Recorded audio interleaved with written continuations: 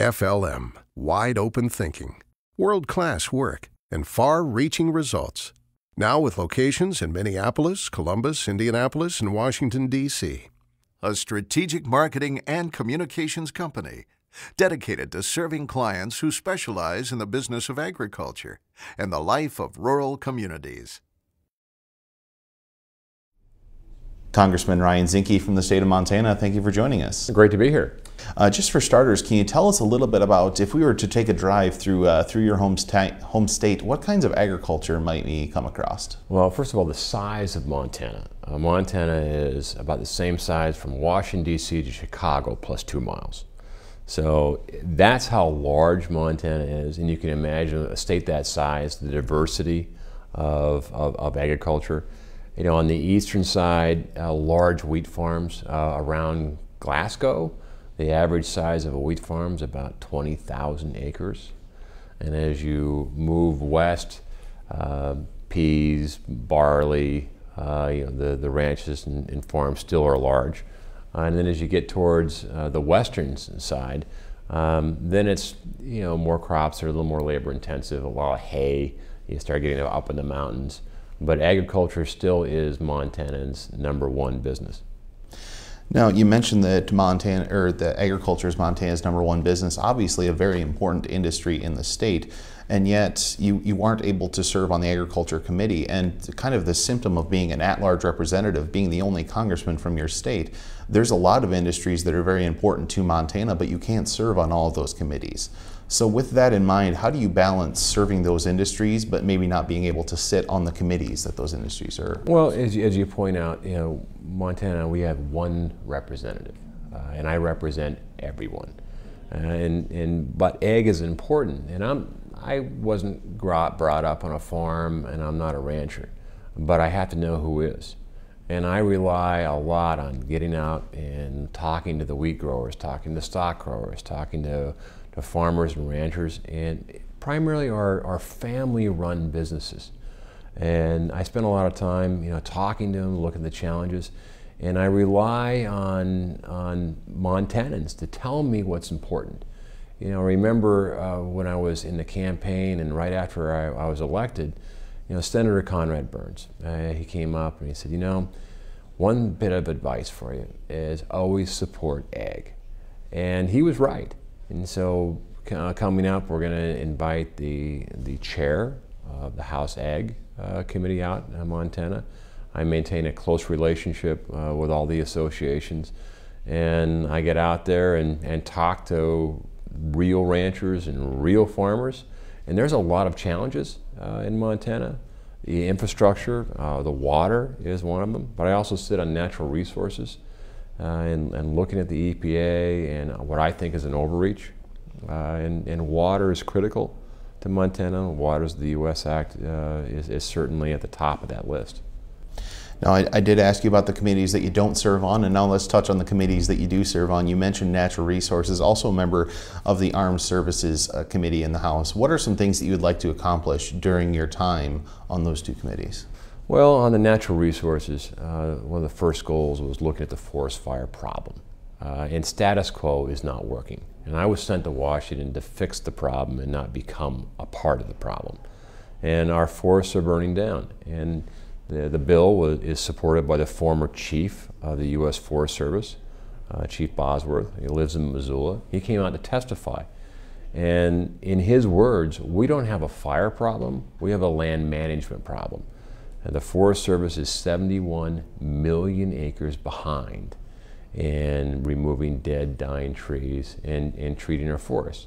Our forests are our legacy in Montana, and public lands is enormously important in Montana. It's utilized for recreation and timber and hunting and fishing, and Montana has a special relationship with our public lands. And to watch every year the amount of fires and devastation and hot fires occurring, I think is just unacceptable. We want to return our forests to resilient, healthy forests. We need more scientists and less lawyers in the woods.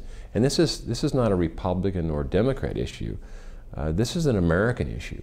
And I'm confident that if we work together, we'll move forward and it will restore health to our forests.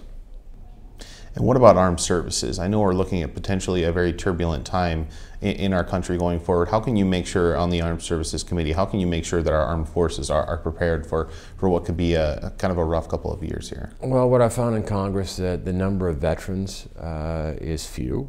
My background, I was a SEAL commander for 23 years. I was the deputy and acting commander of Special Forces in Iraq. And what I care about is making sure that when we go forward, that we make sure our men and women have the right equipment, the right training, and the right rules of engagement to win decisively on the field of battle. Given that there's, fiscal challenges, how can we do it better? How can we look at emerging threats and make sure we're capable of winning? A lot of the challenges are the bureaucracy side of the Department of DoD has grown. We have 739,000 DoD employees. Now, many of them are absolutely required and are hardworking, but the tooth-to-tail ratio, I think, has to be looked at. And I'm concerned about the size of our active duty forces becoming smaller, the number of our ships becoming smaller, and our ability to win decisively in the field of battle, I think, is at risk unless we shore up and focus on the pointy edge of the spear, which is equipment and men and women that are going to fight our next wars. Now, you are one of 82 veterans serving in the House. I believe there's 21 in the Senate. So out of 535, that's less than 20% of Congress is veterans. Do you think that's an inadequate amount? No, I think having a veteran voice, is helpful in a lot of ways. One is that looking at war, and I'm the last person that would ever advocate going to war because I've seen it. I understand the consequences of war, and I've seen the consequences on our families. And we've been in sustained combat operations the longest period in our nation's history, and by more than twice. So I understand that, and I think having a background in special forces and during this period is enormously helpful. But I do think Congress as a whole is a better body when you have practical experience. And the same thing for other disciplines. With the medical field, if you have a background in medicine, I think it's helpful to be in a committee because you understand the details, and you have a practical application and a vocation in that field, and you're making the decisions on law that will have a future effect. Now, something that surprised me when I was doing some research on you is that you were the first Navy SEAL to ever be elected to Congress.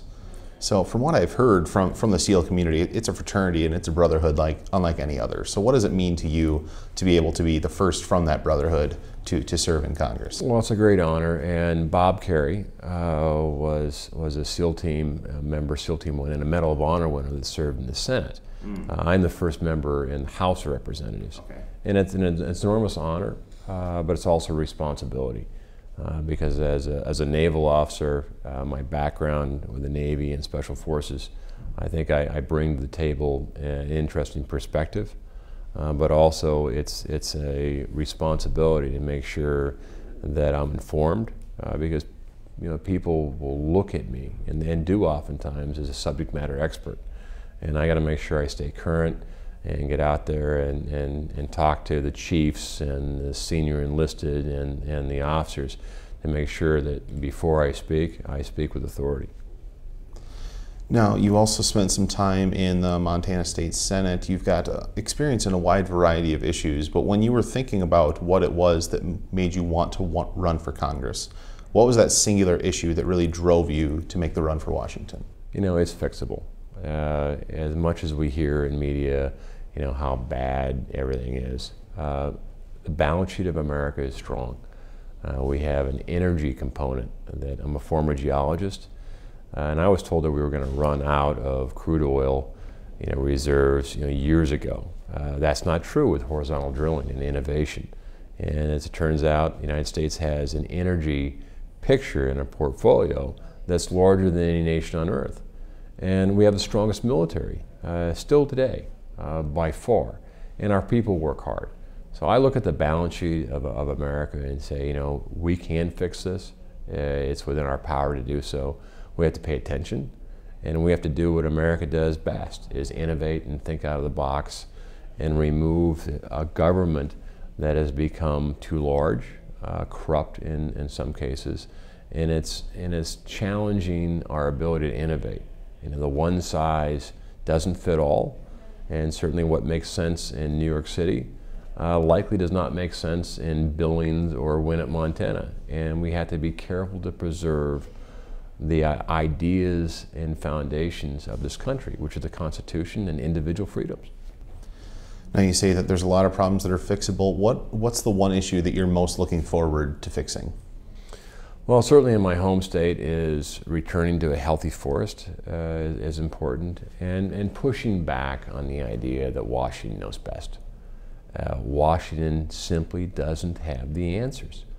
And to ask, a Washington bureaucrat, and I respect the hard work of the different departments, but when they don't know Montana, and I always say, the difference is that if you don't know the difference between Butte and Bozeman and Winnett or Havre, maybe you're not in a position to make the decisions that affect Butte, Bozeman, and Havre to the extent that we're seeing. Waters of the U.S. Act. I think Montana handles our water, very, very well. And I'm a conservationist. I look at it from a Boy Scout perspective of make sure when you come in, you leave in the same condition or better. And I want to preserve the legacy of Montana public lands for my children too.